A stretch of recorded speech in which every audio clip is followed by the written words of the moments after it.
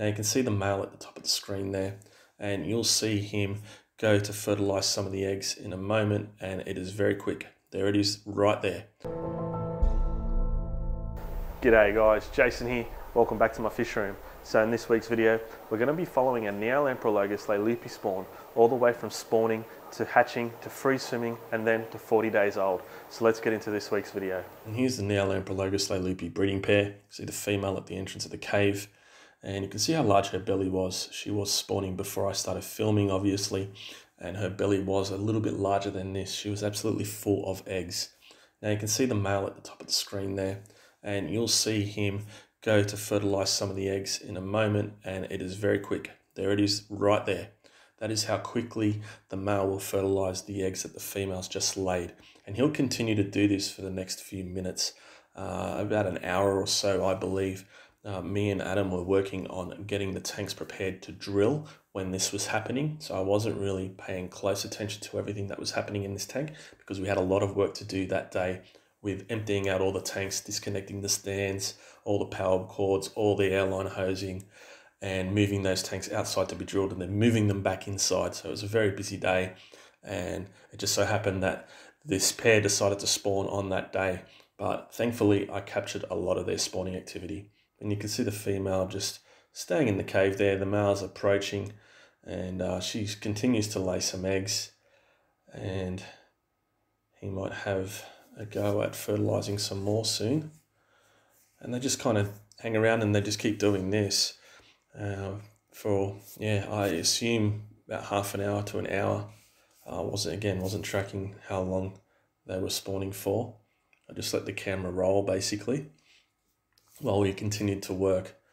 So the male kind of was going to have a go there at fertilizing some eggs. He really didn't. Female's continuing to lay her eggs though. You can see her laying, when she does that, when she goes upside down and she kind of rubs her belly against the roof of that cave, she's laying eggs in a line there. And yeah, the male, I don't know how they're communicating to each other right now, but they must be. And the male knows what's going on. And he'll come in and have another swipe at spawning with the female and fertilizing some more eggs.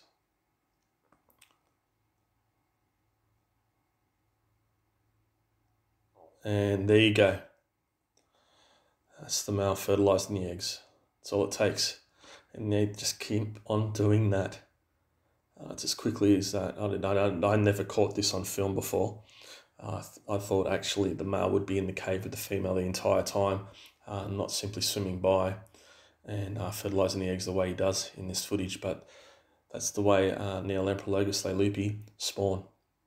So it's been 24 hours or just past 24 hours since this breeding pair of Neolamprologus leleupi have spawned. You can see the female near her eggs at the entrance of that cave there. And I just want you guys to notice her swimming behaviour and the way she just turned over there, checking up on the eggs, making sure they're clean of fungus and any pests. And she'll pick at them throughout the day. And I just wanted to point out the way she swims here. As you can see, she's got a bit of an odd swimming behaviour. That is, she's not actually swimming, she's actually circulating water over the eggs. She's oxygenating her eggs at the underside of that cave. So she does that continuously for the next 3 days, and she's been doing it for approximately 24 hours now, tending to her eggs. And you can see she's always looking up at them, rolling over, picking at them, making sure there's no fungus on them. And yeah, she'll just continue to fan her eggs like you see here. Very good mother she is. She's raised so many leleupi fry for me, and yeah, it's just amazing to watch. And luckily, again, like her past maybe 3, 4, maybe even 5 spawns, she spawned at this cave, and I'm able to document it really well. At the 3rd day, when these eggs start to hatch, she'll assist those eggs to hatch, and she'll more than likely will move them to the back of this rock, just to the right of it. And she has another little cave area there. That's what she's done in the past, so I suspect she'll do that again. I just want to show you guys what leleupi care is like 24 hours after they have spawned.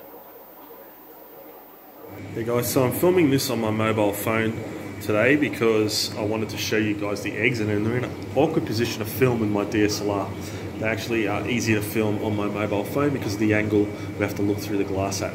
So This is 48 hours after these guys have spawned, and like I say in all my videos when I film my Neolamprologus leleupi on my mobile phone, they aren't this orange. This mobile phone saturates orange and yellow colours for some reason. But anyway, let's have a look at the eggs underneath that cave. You can see all of the eggs there. There's heaps, and I'm sorry the angle isn't that great, but the leleupi have dug quite a high mound at the front of the aquarium. You can see them there. All the eggs, there's heaps. Massive spawn. So I'm really pleased about that, obviously. And yeah, these guys have been without fry for about a month now. So it's well and truly their time to have a spawn. And now she's looking after her eggs really well. And there she goes, feeding the oxygenated water over them. Great. She's a really great mum. And yeah, they'll be able to raise this massive clutch of fry together in this tank in peace and quiet without any predators preying on them or harming them. There you go, guys. It's 48 hours in. I suspect that they're going to hatch tomorrow. So guys, I've just come into the fish room to turn the lights off for the night. And I was just having a little peek at the eggs and noticed that some seem to have hatched. Now, I looked a little bit closer into the pit and you can see some eggs are beating away. They've hatched. I was expecting them to hatch tomorrow, but you can see some have hatched already. The female may have helped some of those fry break free of their egg casing, because there are some egg casings still attached to the cave. You can see it looks like a kind of an opaque, almost looks like the eggs are fungicized, but that's the egg casing. And I'm assuming over the next few hours more are going to hatch into tomorrow. And she's going to be a busy girl. It's the next morning, and we can see underneath the cave there are no more eggs. So I presume they've all hatched. There's the female. And she's pointing right at where her babies are now. So if I can hold the camera still, and this is my mobile phone camera, and I zoom in, you'll be able to see all the wriggling fry. I presume there are more than that hidden deep in the cave. You can see them all beating away. You can see all the wriggling fry. So this is day 3, like I expected. Pretty much 72 hours after they spawned. It's pretty fast though, don't you think? Like from spawning to hatching, 3 days, that's all it takes. Incredible. So mum's staying close to her babies. Dad is just hiding because I've just turned the lights on this tank. He'll come out eventually. So they'll absorb this yolk sac over the next week pretty much, and I'll start to feed them baby brine shrimp probably on day 4 or 5, just to ensure if there are any faster growers that they're going to get some food. I'll also feed them live microworms, which are even smaller than baby brine shrimp. I'll be giving them 2 types of food, and that will help their survival rate. There you go. Day 3. Okay guys, it's the next day. The fry are now clinging to the underside of the cave. So fry, cichlid fry, when they're born, they have a sort of a sticky, I believe like a membrane or something attached to their head, and that enables them to stick to surfaces, and that's what these guys are using here. So you can see their yolk sacs, it's still absorbing them. You'll see them moving around, beating away. Little guys on the sand bed as well, beating away. And here comes mum, she's doing a fantastic job. Incredible. There are loads in here. And again, I believe there are heaps still underneath that rock, wherever she's placed them. It's here to her tending those eggs. It's fantastic. Oh, she just moved one. Picks them up in her mouth, moves them where she wants them.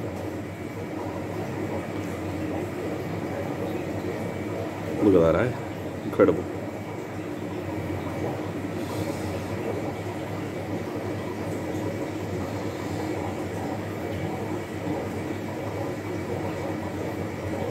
Okay, so it's the next day. So I believe this is the third day that these guys have been wiggling fry. You can see there are a lot of fry on the sand bed, wriggling away. I can just make out some of the eyeballs. You can still see there are loads of wriggling fry still attached to the underside of the cave. Now, this is the very first time that she's kept her fry at the front of this cave. So I'm very lucky, very fortunate to be able to film this for you guys. Because normally she moves into the back of the cave once the fry hatch. But on this instance, she's kept them at the front. So very lucky to be able to see it, document it. Amazing. All beating away. And today, I just happened to sell 200 leleupi fry to the wholesaler. So pretty special occasion. These guys are the next generation. It's the next day, and she's moved some of the fry around. Some are still on the sand bed, and some are on the cave still. And you can see where she's gone now, where she usually moves them to. So I suspect she's already moved some fry to that area where she is now. She always moves them there, usually. She's taken a sweet time moving these guys. They're usually moved over to this side of the rock by this stage, but she hasn't done that yet. Or she potentially has started moving them over there now because that pit wasn't dug out yesterday. So the usual behaviour of moving them to the other side of the rock has begun. Great parents these guys are. Beautiful fish. Love these guys. Okay guys, it's 2 days after I filmed the last video. I didn't film yesterday basically because there hasn't been much change. As you can see, fry still have their yolk sacs and they're stuck to the underside of the cave. Now, I suspect, like I said in the other video, that she's moved some of her fry over here. Oh, you can see some on the sand bed, there you go. On the sand bed right there. If we zoom in, see their little tails wiggling around their eyes. So yeah, she's moved some fry like the past spawns to the other side of the rock. Don't know why she does that. Her instinct is to do it. But you can see there are fry under that cave as well, wiggling around. And I'm sorry guys, hard to film at this angle. You can see they've built up the sand on the front pane of glass quite high, so we're fortunate to be able to see it at all, really. So she's a good mama, looking after her babies. Let's put the spotlight on, let's show the fry a bit better. There are heaps there, and she's got them in a tight grouping. They extend into the shadow. It's bumping up the exposure so you can see them a bit better.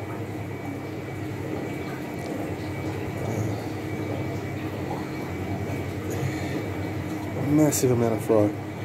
It's one huge spawn. And we've still got a heap of them underneath that cave that she hasn't moved over. It's amazing.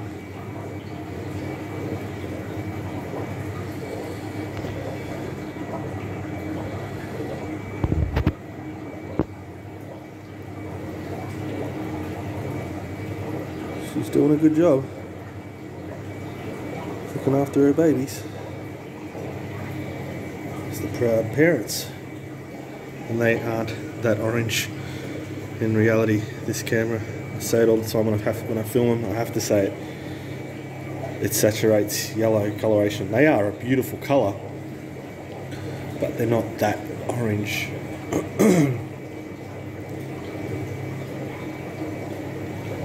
I wish they were though. Incredible. They come up so good on this camera. Okay guys, I've just turned the light on this aquarium. It's about 24 hours later. You can see all the fry on the sand bed. All those little eyeballs staring back. I think they've absorbed the yolk sac. So what I'm going to do now is pop in some live microworms, and these guys will potentially have their first feed of their lives. So I'm going to do that now and we'll see what happens. Okay, so you can see the live microworms in the water column. Those little white dots against the dark stone are the microworms. Let's see if we see any of the fry come off the sand bed and into the water column to feed. They're kind of just hugging the sand bed, not doing much. Some might be having a bit of a feed. It's hard to tell, they're not really coming off the sand bed all too much. There's Mum.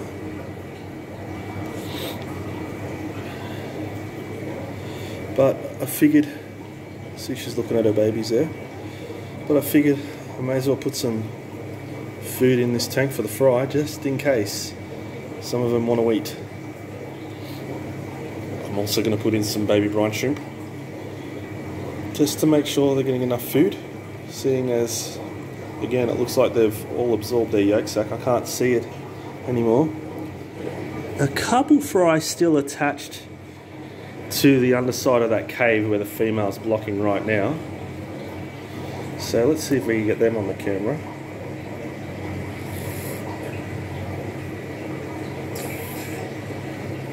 Yeah, you can kind of see them there.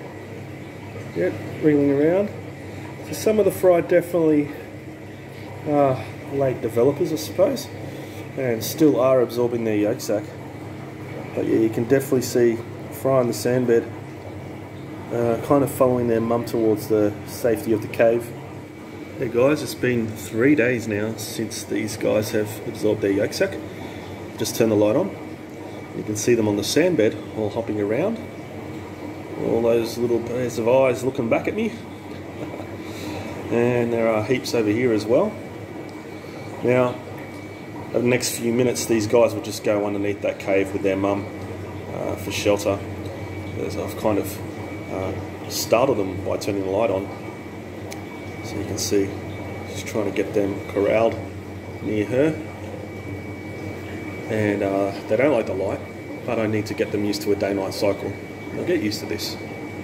Now, what I'm going to do is pop in some live microworms, give them a bit of a feed. And at this young age, I try to feed them 2 to 3 times a day, just to give them a good, healthy start. And here are the fry, feeding off some live microworms. You can see them picking at stuff in the water column.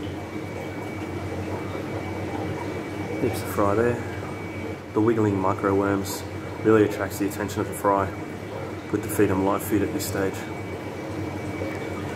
Okay guys, the next day I just fed these baby Neolamprologus leleupi some microworms, live microworms. You can see they're swimming in the water column.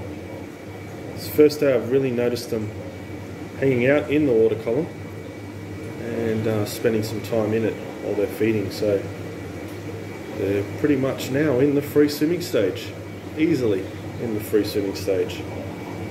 They are a little spooked when I get close with the camera to film them, but as you can see, they're getting more and more adventurous, coming out further and further from their mother's cave, and that's really nice to see. So there are loads of fry in here, but I'm still yet to see the true amount of fry that this one spawn has yielded.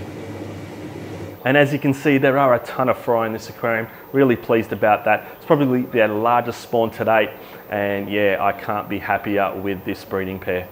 And here are the leleupi fry now, 40 days after they were born. You can see the size they've put on. They're starting to push 1 centimetre here. And there are heaps in this tank.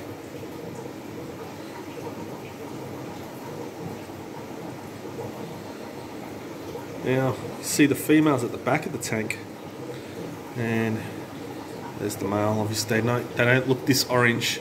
This camera, I've said it multiple times in this video, it saturates yellow coloration. But you see the female at the back there.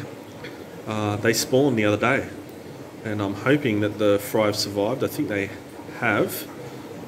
Sometimes that female doesn't identify her older generation of fry as a threat to the new spawn, and she's let them eat the younger babies. But I'm hoping this time she identified the older fry as a threat and protected her younger fry. So you can see her darting back to that cave there. So she's still tending to those fry there. So they've spawned again within 40 days. But there you go, guys. 43 days altogether from the moment they spawned to the day I'm filming this footage right now. Talking about 2 to 3 days to hatch. So these fry are 40 days old. So there you have it, guys, the Neolamprologus leleupi spawn and their progression. I really hope you enjoyed that video and found it informative. If you did, please give me a thumbs up, comment, and consider subscribing to the channel. I really would appreciate it. Alright guys, I'm going to wrap this video up now. Thanks heaps for watching, and I'll catch you in the next one. Bye.